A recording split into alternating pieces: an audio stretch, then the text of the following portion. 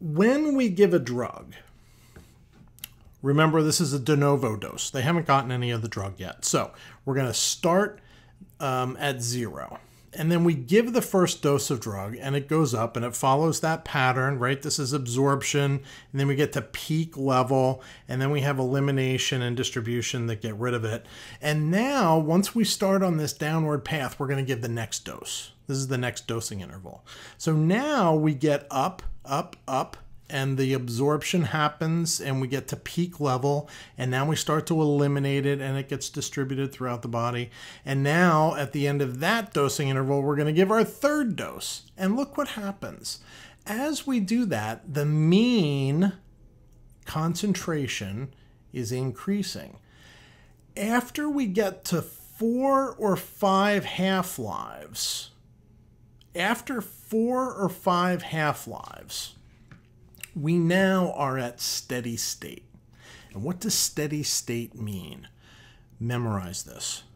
Steady state means that when I give the next dose of medicine, it's not going to change the plasma level very much. It's not going to change the steady state concentration when I give that next dose. And similarly, if I'm a little late giving the dose, it doesn't really change the steady state concentration. And that's why the steady state is so important. Because if you've been on a drug for years, or weeks, or months, or whatever, you've been on a drug for a long period of time, you're at steady state. And so when I give the next dose of medicine, is it going to affect anything? If I'm giving a beta blocker and I'm already at steady state, am I going to see the heart rate plummet when I give that next dose? No, because I'm at steady state. And when I give the next dose, it doesn't appreciably change the concentration. And if I'm late giving the dose, it doesn't appreciably change the concentration because we're at steady state.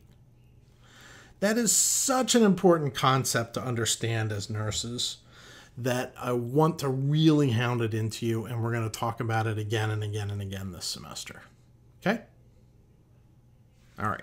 Enough said.